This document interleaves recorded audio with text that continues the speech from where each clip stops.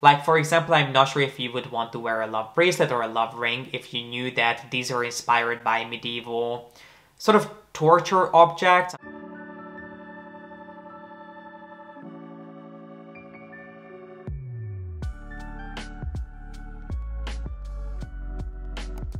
Hey guys, my name is G.P.S. and welcome back. Today we'll be chatting about a brand that I usually get a ton of questions on, which is Cartier. Now, Cartier is obviously a brand that has become beloved for some of their iconic designs, and I myself went through a phase of really enjoying some of their pieces, but I feel like at this point, it has almost become a default. Pretty much anytime any luxury lover out there wants to go and pick up a new fine jewelry piece, or just even as soon as they hear the word fine jewelry, they immediately think of, without hesitation, of Cartier, which is perfectly fine. Trust me, I can completely understand the appeal of the brand. But I feel that there is a lot that doesn't get discussed when it comes to Cartier, even though I think it's important to get the full picture before investing so much money in one of their pieces. So today I thought that I could share with you my thoughts and my experience with the brand, some of the pros and the cons that I think are worth knowing about. So if you want to hear my thoughts on Cartier, then please keep on watching. I really don't think that at this point anyone needs an introduction to Cartier, but just in case you're not familiar with the brand, Cartier is a French heritage fine jewelry house that has been around since the mid-1800s, and they're not only well known for creating some of the most popular mainstream fine jewelry pieces, but also for innovating in terms of timepieces, dabbling in leather goods, and also for producing some of the most divine, outstanding high jewelry pieces for royal families and significant people in history, using one-of-a-kind diamonds and truly the best of the best when it comes to precious metals and craftsmanship. But today you most likely know them as the brand who has created two of the most popular fine jewelry pieces of our time, the Love bracelet and then the Juste bracelet. And it's quite interesting because I think if we look at Cartier as a whole, they kind of stand out from the sea of other fine jewelry houses because they have a really different approach to fine jewelry. If we take another popular heritage French jewelry maker, Van Cleef, they could honestly not even be mentioned on the same page with Cartier in terms of aesthetic, because Van Cleef has a really different ethos when it comes to fine jewelry and in terms of how they approach design. So Van Cleef's pieces are really old school, they are elegant, they are sophisticated, and they almost have a ladies who lunch sort of feel to them. But then if we take another popular European fine jewelry maker, let's say Chopard, who has Swiss roots, they are much more fun and playful, quite different both from Cartier and Van Cleef. But I feel those are the two main groups that most luxury houses could be categorized in. Either jewelry houses that are really old school and elegant, or ones that are more fun and playful. But Cartier kind of falls in the middle and couldn't really be categorized in either one, even though they make pieces that could be grouped in either category. So for example, if we look at Cartier's just really simple, traditional diamond bands and engagement rings, they definitely create pieces that are old school like Van Cleef. And then if you look at some of their more recent ranges, like the ones that are inspired by desert flowers and cactus, they could definitely be compared to pieces by Chopard. But I think their most popular pieces are completely different from both, being obviously the Juste range and then the Love range. Both of them are much more sort of over the top, they are more loud, they are more obviously luxurious than either luxury house. So they definitely took fine jewelry in a completely different direction. And I find that it's not only when it comes to their designs that you can see that, but also when it comes to the experience and the branding and the values of this house, that they are sort of much more openly, I think hedonistic would be the best way of putting it. At least that's how I see the brand. But let's move on to talking about some of their pieces and some of the pros and the cons that I experienced. And in today's video, I'll mainly be referring to the Love and the Juste Clou ranges, mainly because those are the two highly popular pieces that most people would be interested in. But obviously Cartier has some lesser known and more special and unique ranges. Just to mention one of them, the Panther range, which I think is absolutely breathtaking. If you really want to get something from Cartier that is not often talked about and not often seen, then the Panther line would be a great one to look into. But obviously the one that most people have there on their wish list nowadays are the Love range as well as the Juste Clou range. And I wanted to start with some of the pros of buying either one of these pieces or pretty much any popular piece from Cartier for that matter. And I think the biggest one is the fact that you know what to expect. You've seen these pieces around for so long and so many times that you know exactly what you're getting with these pieces. You know what they're going to look like, you know how you can style them.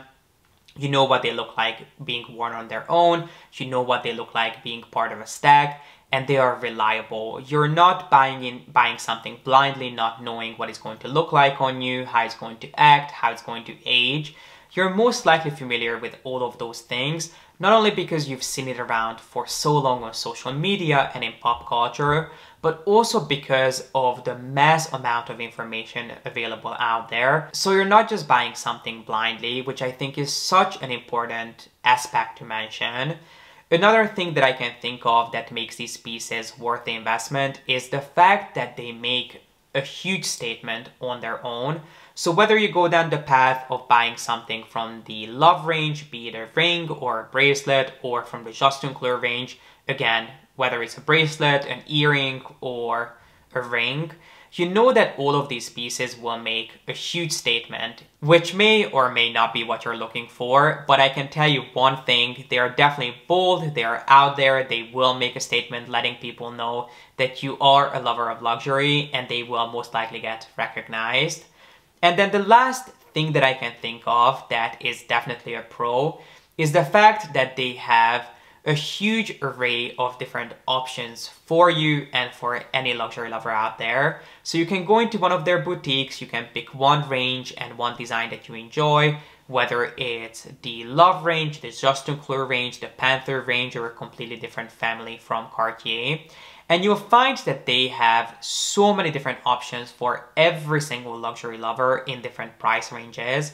Obviously, given that these are luxury price ranges that we're talking about, but there will be something if you want to spend a couple $1,000, $10,000, or even $100,000. So they try to cater to a larger group of luxury lovers, which I think is a huge positive. Let's move on to some of the downsides of buying more popular pieces from Cartier. And I think the first one is a factor that people don't look into extensively before making a purchase, which is the fact that the resale value of more popular Cartier pieces does actually fluctuate. So I think a lot of the time when people spend so much money on a Cartier Love bracelet or a Juste Clou bracelet, they can justify by saying that it's a good investment because I can always resell this piece if down the line I need the money, or if I no longer like it, I can just sell it and get my money back, which is true at times, but unfortunately the resale value of Cartier pieces can fluctuate drastically. At the moment and for the past year or so, I have noticed that the resale value of their pieces is pretty decent. But a few years ago, I remember when I tried to sell pieces, the resale value was nowhere near the retail price. And the fact that the pre-loved market is really oversaturated with Cartier pieces. So even if you try to part ways with a piece that you no longer want in your collection, it will most likely take you some time to get rid of it because there are so many options out there. So unless the piece that you're selling stands out because you can offer such a low price, or if it's in such great condition and you can sell it lower than the retail price, or not that you can but you're willing to, I think you'll find that it will take you quite a bit of time to part ways with your pieces. The next con is definitely up for debate, and I think it will really come down to your personal aesthetic and what you're looking to get out of your luxury pieces. But I would personally argue that there are more popular pieces, namely the Love range and the Juste Clou range, are quite overpriced for the oversimplified basic designs that they are adorned with. Because if you look at these pieces, there's really not too much to them. They are not special in any ways, and if you really think about the inspiration, it's kind of odd. Now, I know that there are many people out there who would argue that any branded fine jewelry is overpriced, which I do agree with to a certain extent, but I feel like there is an exception to the rule. There are pieces that are done in a way that is outstanding. They are molded and sculpted in a way that you can really not find it anywhere else. If they utilize a technique, for example, like Van Cleef, the way they set their stones, that is truly special and there's nothing like it out there, I think purchases can be justified, even though that obviously they should not be as expensive as they are, because for the price of some of these really simple pieces, you could absolutely go to an independent jeweler, buy yourself a 5-carat tennis bracelet and still laugh your way to the bank. So I can completely understand why people would argue that, but I feel there are exceptions to the rule. I'm not sure if the Cartier Love range is one of those exceptions, because I find that if you strip away the branding and the psychological cues, you'll find that some of these pieces are quite strange looking. Like, for example, I'm not sure if you would want to wear a love bracelet or a love ring if you knew that these are inspired by medieval sort of torture objects. I'm not sure if they were used exactly to torture people, but they were used to restrict people. And then the Juste and Clou line is obviously inspired by a simple nail. The name literally means just a nail. So it's kind of a strange idea to wear these pieces around our wrists and on our fingers. So if you're someone who looks at these objectively and you're like, hey, I still love this, I think it looks super cool, by all means go for them. Let's quickly touch on the quality of Cartier pieces, which you would most likely expect to be flawless and just the best in the world for the prices that you're paying.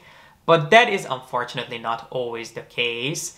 Now, one thing that I have to give to them is the fact that they always try to use the highest quality diamonds and precious metals. Their pieces are made of solid 18-karat yellow, pink, or white gold, even in some cases platinum. And one thing that you'll notice that if you lift any one of their pieces and you really feel them, you'll immediately feel how heavy and substantial they are. They don't feel flimsy or lightweight. They are really robust, which I think is so important when you're paying so much money for precious metals. But one thing, well actually two things that people don't often consider are the fact that their pieces do get scratched and marked up extremely fast, which may not be something that bothers you, but I know it bothers a lot of people out there. Thankfully, Cartier used to offer a free sort of surface cleaning, which I mentioned before, that you could take in your pieces and they could quickly polish the pieces up for you on site to give them just a fresh look. But if you do want to give them a more severe facelift, if there is something that needs to get done, you do have to leave them with Cartier for a much longer period of time, and you will be responsible for paying for that cleaning service. So if your bracelet is really scuffed up and it really needs to be sort of almost redone, it just basically needs a facelift, it will get shipped away, I believe, to France, and they'll be responsible for cleaning it there. And I believe last time I asked, that service usually costs a couple $100. Given that nothing else needs to be fixed on the bracelet, it just needs a deep clean. And there are only so many times that you can do that, because every time they do that sort of polishing, you polish a really thin layer of the bracelet or the ring away. So at one point, in theory, your bracelet could become so thin that it really loses its integrity. So it is something for you to consider, that it will scratch, it will get marked up. So if you're someone like me who gets really bothered by that, these pieces might not be the perfect choice for you. But as I mentioned, hopefully their sort of surface level cleaning will be back at one point. And then I think a more important point to mention is the fact that the fine mechanism and fine details of their love pieces, as well as their Juste and Clou pieces, is not as flawless as it should be for the price. I have several friends who lost love bracelets, who lost Juste and Clou bracelets, or even just as little things as screws and screwdrivers, because they get loose over time and they just fall out of your bracelets, which is not something that you would expect to experience when you're spending so much money on one of these pieces. Now, I have heard rumors that Cartier recommends that you put a little adhesive or a little super glue into the mechanism of your pieces, and that should keep the screw from getting loose over time and falling apart and falling out of your pieces, which I don't think is something that anyone out there wants to be doing when they spend over $10,000 on one of these pieces.